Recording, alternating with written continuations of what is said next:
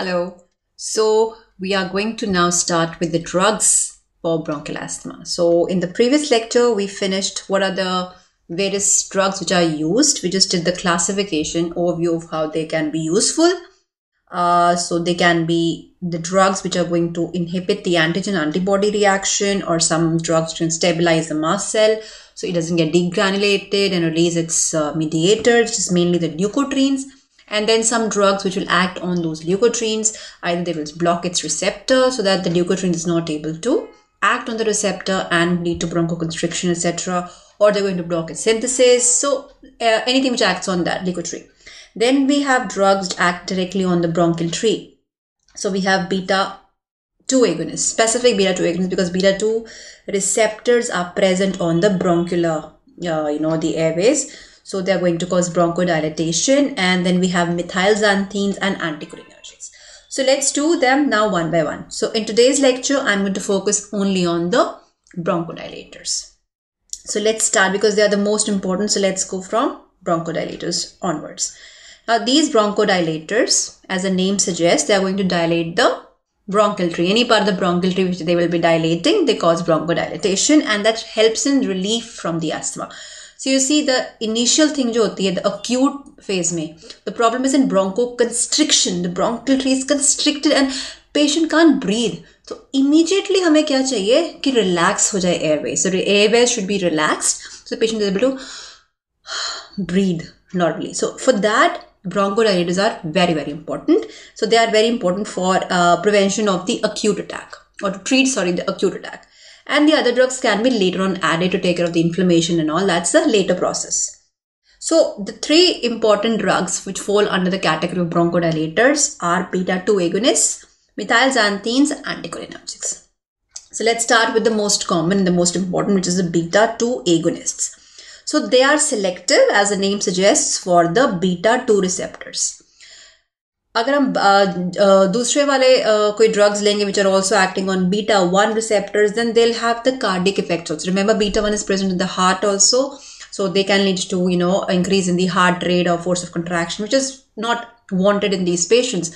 Why would you want tachycardia necessarily? So preferably we have these beta-2 agonists which act selectively on the beta-2 receptors, which is present especially in the bronchular smooth muscles. So we have certain drugs which are shorter acting and some are longer acting. The shorter acting drugs, the important ones are salbutamol. Also it is called as albuterol. Then we have terbutaline, right? And these are two most important ones. Then longer actings we have salmeterol and formoterol. There are many more, these are more important. इसमें जैसे हम pyrubitrol भी आता है, ठीक है? So these are the shorter acting ones. So they act very quickly.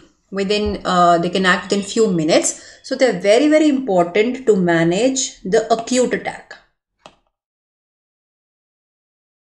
Now these are beta-2 agonists which are comparatively longer acting as compared to this drug. And they are not very quick acting also. So they can be used either for prophylaxis, that is to prevent further attack. This can't be used for prophylaxis, short acting ones, because they last for very few hours. Action lasts for few hours. So cannot be used for prophylaxis. So these salmeterol, formoterol, action can last for about 16 hours and so on and so forth, the 24 hours. So we can use them for prophylaxis. So formoterol and salmeterol. This is very long acting. Okay? So it is either used for prophylaxis or it can be used to take care of nocturnal, जो रात में होता है asthma, because in the night time is long period of time. So for that you can give this drug at night and it will work for comparatively longer period of time. So they can be used for management of nocturnal asthma. So these are the two important classifications. Now how they work exactly is because they are going to, yes, act on the beta-2 receptor, which is a G protein coupled receptor, So G protein coupled receptors aise hote hain. They have a G protein here, right? And this is alpha, I can say beta and gamma. The whole thing is called as the G protein. So when they get stimulated, they lead to formation of cyclic AMP. So remember, whenever there is formation of cyclic AMP, what they do is they lead to relaxation. So they cause the relaxation of the smooth muscles. And यहाँ पे कौन सा smooth muscles है? Bronchial. So they cause the bronchial smooth muscle relaxation. So this is how they are effective as bronchodilators. Now secondly, these beta-2 receptors, they're also present on the mast cells. So जो mast cells पे क्या होता है, when beta-2 receptors they get stimulated, they are going to inhibit the release of mediators. Its degranulation is inhibited, so they inhibit the release of mediators. These are two major mechanisms by which the beta-2 agonists work. And yes, because they're more specific of beta-1, they have less of beta-1 predominant cardiac side effects like tachycardia and all. That's the important thing. Then another thing, as I told you, that you cannot use it for prophylaxis because they're very short acting. So they're best drugs for acute state. So they can be given as a nebulizer. ठीक है, if you've seen the machines nebulizer, उसमें हम डालते हैं and patient को ऐसे यहाँ पे एक mouthpiece होता है and the patient can breathe through that. So nebulization हो सकती है या rotahalers में dry powders डाल सकते हैं. ठीक है, so dry powder inhalers में, inhaler में डाल सकते हैं हम इसको. ठीक है, these are the best options when you want to take care of the acute attack. Oral won't be as quick, but they are the best ones to be used for acute attack. ठीक है, then they are not effective, not pretty effective in patients who are on beta blockers. ठीक है, किसी को beta blockers चल रहे हैं तो obviously beta receptors already are blocked, so there's no fun of giving a beta-2 agonist there. So वहाँ पे these drugs might not be very effective. You have to then give some other drugs, right? So what are the side effects which are seen? The side effects, the major side effect would be like tremors. So you know that tremors क्यों होते हैं? These are because of beta-2 receptors in the skeletal muscles. ठीक है, so when they get they are activated or stimulated, so they lead to tremors. There's overactivity of myosin and active, contractions ज़्यादा होती है, it leads to tremors. Then another important thing to remember in this is that, if you give this drug continuously, ठीक है, तो they will continuously keep on stimulating the beta-2 receptors. उससे क्या हो जाता है? There is desensitization of the receptors and the response to the drug decreases. So we cannot give it for a very long period of time. ठीक है, so do not give them for such a long period of time because of the property of desensitization. Then it can lead to, as I told you, if you give a high dose, obviously because selectivity usually होती है low doses पे, high doses पे selectivity is lost. So if you give a high dose, it can go and act on the beta-1 receptors in the heart and lead to tachycardia. Another issue it can lead to is QT prolongation, and that can lead to arrhythmias in high doses. So these are the major things to be remembered about beta-2 agonists. Coming to the next group, that is called as methylxanthines, and these methylxanthines are theophylline, aminophylline, and doxophylline.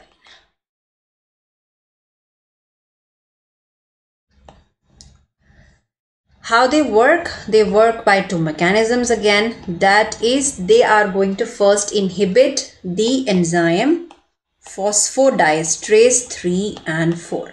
Remember, these phosphodiesterase का काम क्या होता है? This phosphodiesterase basically is responsible here if it's cyclic GMP. Cyclic GMP gets metabolized by phosphodiesterase enzyme into its metabolites and becomes inactive.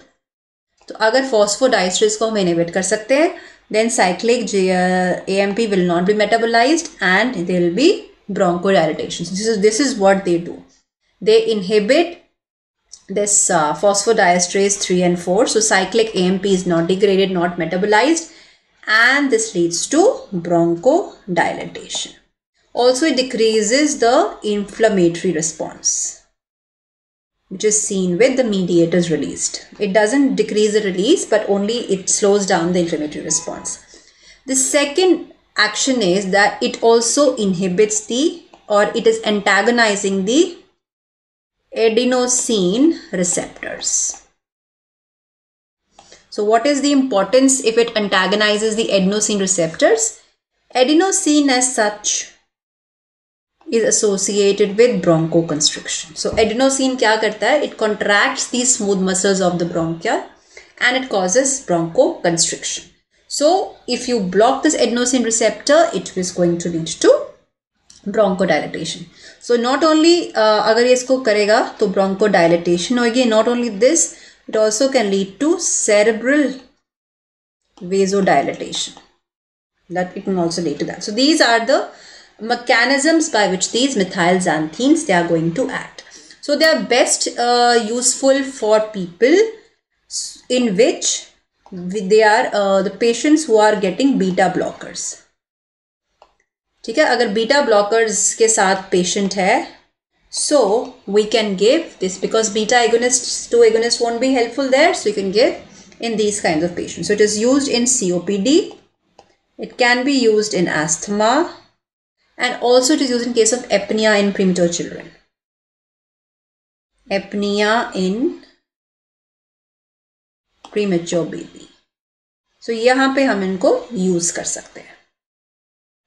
Now important points to remember for about theophylline. So this theophylline, it is not much used now because it has a very narrow therapeutic index. ठीक है, so you have to keep on monitoring the plasma levels when theophylline is given. So if it goes a little bit higher, it can lead to all sorts of bad effects, like it can cause cardiac arrhythmias, and all this is because of the blocking of the adenosine receptor. Cardiac arrhythmias, which is very important, seizures, hyperglycemia, सारा कुछ हो सकता है when you give excessive theophylline. And this theophylline is usually given by the oral route. Now aminophylline जो है, it can be given orally, it can be given IV. IV इसको कब देंगे? जब emergency है. Suppose किसी patient को acute attack of asthma हो गया है and patient is not responding to those doses of beta-2 agonist. So then you give patient severe asthma है, इसको मतलब you give aminophylline by IV route and patient is going to improve. Now जो ये doxophylline है, इसका advantage है, it has got very less adenosine receptor blocking effect. Adenosine receptor blocking effect is less. So most of these ADRs are less with doxophylline, right? Okay. So I've already covered these ADRs according to these things, already done before, right? So let's go now to the next drug, which is anticholinergics. So again, they are also classified under bronchodilators, but their mechanism is different. So they are going to target the M3 receptors.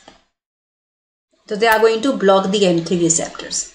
So this M3 receptors, they are present on the larger airways and they can cause constriction. So when you give anticholinergic drugs, they definitely lead to bronchodilation. So if you block these receptors, so there is bronchodilation of the larger airway. So they are very effective in chronic obstructive pulmonary disease. COPD में काफी effective होते हैं drugs, ठीक है? Because जो beta-2 comparatively on smaller bronchiolar muscles, and these are the larger airways, so they are much more effective for COPD. The issue with this, it is they are short acting. They are they are slower acting, not short acting. They are slow acting. So therefore can't be used for acute cases. So they are slow in action. ठीक है? So therefore not for acute cases. Not very good for acute cases. Then they can be given prophylaxis and later along with, they can be given along with these drugs, or you can give them with beta-2 agonist के साथ दे सकते हैं इसको, तो धीरे धीरे अपना effect करेंगे. beta-2 agonist पहले अपना इफेक्ट करेगा. और एक चीज में याद रखनी है, अगर मैं एंटीकोलिनर्जिक, सबसे क्लासिक एंटीकोलिनर्जिक जो हमें ध्यान में आता है, that is atropine. So what if you give atropine? The problem with atropine is it lipid soluble. ठीक है, it is highly lipid soluble it will enter your brain and it will cause all those side effects which are not wanted. We don't want any effect. हमें तो lungs में चाहिए. दूसरी चीज ये है, it also inhibits the mucociliary clearance. क्या होता है हमारी बॉडी में जो म्यूकोसिलरी मैकेनिज्म होता है इन द ब्रोंकियल एयरवेज, वो ऐसे एक ब्रश की तरह से काम करता है. सो जो म्यूकस जमा होता है उसको बाहर निकालेगा. ठीक है, दैट्स इट्स वे. झाड़ू लगाते हैं ऐसे करके. ठीक है, अगर हम इस चीज को ब्लॉक कर देते हैं और हम झाड़ू नहीं लगाते हैं हमारे घर में, तो सारा गंद अंदर ही रह जाएगा, बाहर निकलेगा नहीं. तो म्यूकस जो है वो अंदर फंसा रह जाएगा. और जब आपको पता है गंद अंदर घर में झाड़ू नहीं लगा फंस गया, सो वो लंप्स बनने बड़े बड़े बड़े बड़े इतना आपको गंद दिखने लग जाएगा. पहले तो हल्का सा दिखेगा नहीं, धीरे धीरे वो जमा होता जाएगा.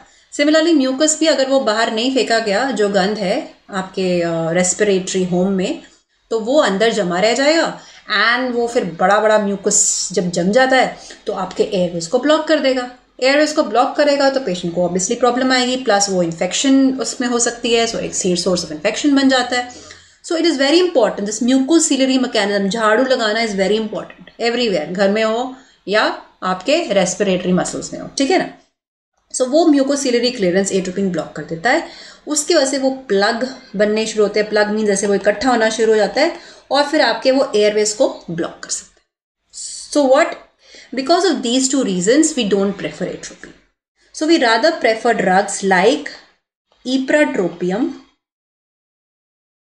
bromide and tiotropium bromide. They are both lipid insoluble. So first thing, they don't cross the blood-brain barrier, so they will not cause any havoc over there. Secondly, they do not inhibit the mucociliary clearance. So ये झाड़ू का काम नहीं रोकेगा, झाड़ू लगता रहेगा.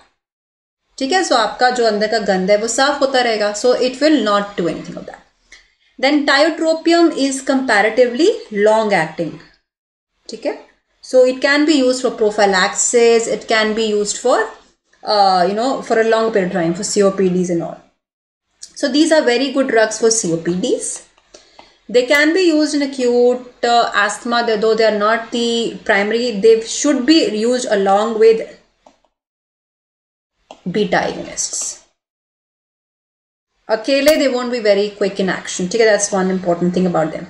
Then they can be used in certain cases of psychogenic cause, psychogenic asthma, so they can be used. Very good for prophylaxis. And again, they are used in patients on beta blockers. Again, this is another choice for patients on beta blockers. The problem with these drugs, as would be with any anticholinergic, primarily would be your secretions are dry. So dry mouth, urinary retention, that would be one issue when you're using these drugs. So this is about all the three groups of drugs which are working as bronchodilators. So let's just go through them quickly once again. The first bronchodilator we did was beta-2 agonists.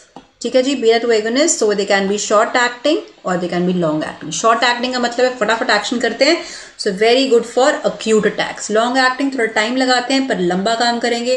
So ये prophylaxis या रात को जब आपको चाहिए कि attack ना हो रात को अस्थमा का, so nocturnally रात को हम देते हैं सोने से पहले, तो पेशेंट की रात आराम से निकल जाती है. So patient can be safe at night. Mechanism, they act on beta-2 receptors. So if these beta-2 receptors are present on the smooth muscles of the bronchus, the bronchial smooth muscles, they will lead to relaxation, so they cause bronchodilation. And on the mast cells, they will cause decrease in the release of the mediators from mast cells. Less action of beta-1, so that means less of cardiac side effects. Okay? So, but definitely won't be effective if beta receptors are already blocked. Side effects, tremors, tolerance. Long-term use of this drug leads to को इसको बार बार आप बीटा-2 को इसको इसके चिपकाते रहोगे इस बीटा-2 पे ऊपर बार बार तो थक जाएगा receptor. It leads to causes desensitization. Receptors tired, stops acting them. So cannot use them continuously. Then tachycardia, higher dose देंगे, QT prolongation हो सकती है. Right. So next is methylxanthine. So methylxanthines के बारे में you should know that which are the drugs belongs to the category. Then their action is that they inhibit the phosphodiesterase, which is important for metabolism of cyclic AMP. So when cyclic AMP is not metabolized, it leads to bronchodilation. And the other effect is it inhibits the adenosine receptor. Adenosine is concerned with bronchoconstriction, so it blocks the adenosine receptor too, and it leads to bronchodilation. So good option if patient is on beta blocker. The usually problem is with theophylline, not preferred because it is a very narrow therapeutic index. It's one of the drugs. If you give them, you need to monitor the person. Okay? And aminophylline can be given also by the IV route, and it is used in patients basically if it is not being controlled by beta 2 agonists, the acute attacks, you have to give IV drug to those patients. Doxycycline का फायदा ये होता है कि because वो adenosine receptor पे काम नहीं करता, so its cardiac effects are much less. The last one is anticholinergics. We've done anticholinergic before, just to remember that they target the M3. कौन सा receptor? M3. और M3 receptors जो हम because it's the parasympathetic system जो predominant होती है हमारे respiratory muscles में, and that's mostly concerned with bronchoconstriction. So जब ज़्यादा हो जाती है, it leads to bronchoconstriction, and this is one of the very good drugs in COPD, because COPD में एक जो cholinergic effect है ना, that can be easily reversed. ठीक है? So that's why these are very good drugs for COPD, because main tone क्या है? Cholinergic tone. So in pulmonary disease mein, because it's the main tone, and if you can reverse this main tone of bronchoconstriction, they are very effective in COPD. So they are slow in action, so cannot be used for acute attack of asthma. And why we don't use atropine? Very important to remember. First is it's lipid soluble, can cross the blood-brain barrier and lead to CNS side effects, central side effects which are not desired here. And it inhibits, remember, the झाड़ू नहीं मारता है. जब झाड़ू नहीं मारेंगे तो हमारा गंद इकट्ठा हो जाएगा अंदर, infection हो जाएगा, block हो जाएगा airways. So we don't want that here. So what the drugs we use here for this are tiotropium, ipratropium. We have another drug like oxytropium भी use करते हैं. So they're all very good options which are not lipid soluble and they don't inhibit the mucociliary clearance. So they're much preferred for these conditions. And again, they can be good on patients with beta blockers. Side effects like anticholinergic side effects, remember two major side effects which is mostly seen are the dry mouth, the secretions are dry by anticholinergic effect, and retention of the urine. So probably elderly males may, it can be a problem if you want to give them in those conditions. So with this, we come to the end of this lecture and we finish the major group which is the bronchodilator. The next May we are going to talk about the other drug group which are used for management of asthma. Right, and probably they are most useful in case of prophylaxis and long-term use as an addition to these particular drug groups. So till then, take care, study hard. Thank you so much.